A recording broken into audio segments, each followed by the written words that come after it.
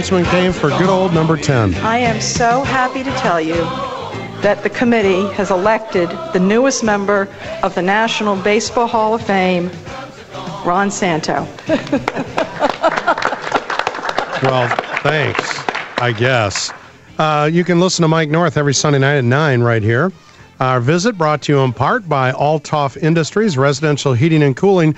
Good morning, Mike. How are you? Hello. How are you, John? Hi, Amy. How you doing? Well, help me out here, because Ron Santo, great guy. We all, anyone who knew him loved him. But his stats were borderline at best by Hall of Fame standards. So why now? Well, everybody that knew him didn't love him. I mean, that's the documentary WGN and the Cubs will never show. I mean, in 1969, when the Mets were chasing them, he'd win a game, and they'd have to watch as he clicked his heels in front of the opposition running down the left field line. I mean, people forever have documented that, but you never saw it on This Old Cub. And if you did see it on This Old Cub, but they never put the correlation. Well, there's so much showboating now. I mean, who really? Because in 1969, there wasn't showboating like he was doing. Okay. Who runs down the field in front of the opposition after a win now and clicks their heels?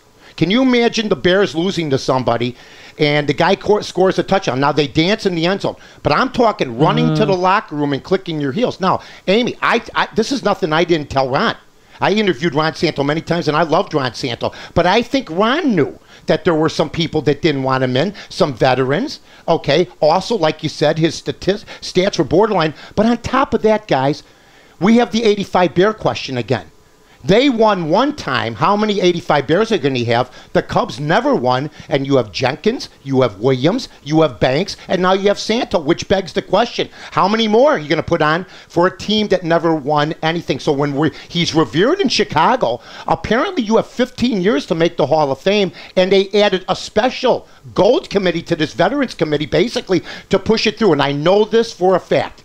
Ron Santo, I read something today that he's clicking his heels in heaven. No, he's not. He didn't want it this way. He wanted to get in, and if people saw his number being retired, he said, this is my Hall of Fame because I'm going to see this. And, it's a feel-good thing to say, oh, he's upstairs watching and he's happy. I'm not sure because he told me straight up that he wanted to get in while he was alive. And that's just the way I'm looking at it. So there's a lot of factors, not just one, that stopped him from getting in for so long. That being said, congratulations to Ron and to the Santo family. It does add to his legacy. What about our friend Minnie Minoso? He's never going to get in. I've never heard anybody say, how about that Minoso? Around the country. How can Minnie Minoso not get in? What if he comes back and plays one more game this coming season? I loved him when he tried to play, and Jack McDowell, the player rep at the time, said no, and they stopped his decade-long thing. He'd be playing. He could dig in right now. I know. Yeah. Minnie's great, but I don't believe, when you go around the country, you say, how about this guy, how about that guy? And somebody goes, how about Minnie Minoso? And they go, well, what country is he president of? It's been so long. Yeah. It really has. But, congrats to Ronnie. Yeah, I agree.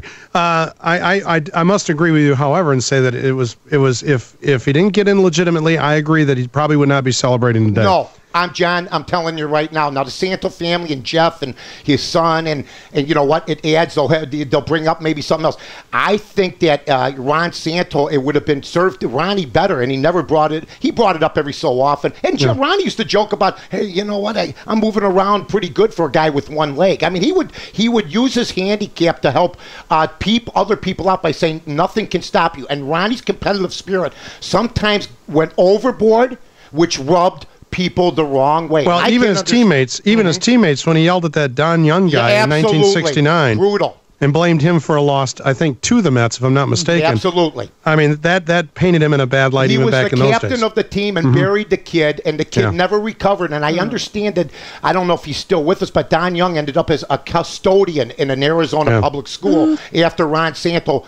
Basically, I'm not going to blame Ron Santo for that, but it sure did not help the kid's self-confidence, who's trying to make it in the major leagues, when the captain of the team, and that's a good point, John, buries him in front of everybody, and it was in all the newspapers. Speaking quickly here, because we're running out of time, but speaking of a kid's confidence, Caleb Haney, I know Lovie Smith says he's our quarterback. I've heard that before. Are the Bears looking around? They got to be, but I heard where Brett Favre now is interested. Brett Favre said he'd talk to the Bears. McNabb's out there. Here's what I would tell everybody is that Caleb Haney has had 2 opportunities. If they're serious about winning, you know what? You better get serious now. And I would ask this question of the day, John, which will be on North to North on Facebook. My question of the day is, would you rather have Tebow next year play quarterback for you or Jay Cutler?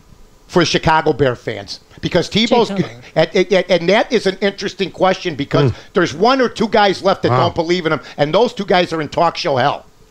They are. You know what talk show hell is, guys, don't you? You keep sticking to a point that you have no chance of winning, and the guy keeps proving you wrong. And I learned this my first or second year.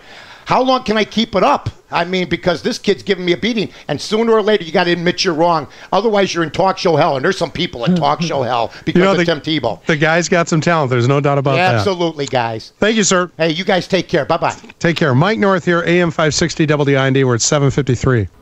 Flood Brothers Disposal and Recycling Services are professional waste haulers. Now, the Flood family is big on service. It's our #1 priority, and we offer extremely competitive pricing because the Flood family is here to help you in this tough economy. Remember, at Flood Brothers, we build relationships, and the only thing we're big on is service. Call us at 773-626-5800 or floodbrothersdisposal.com.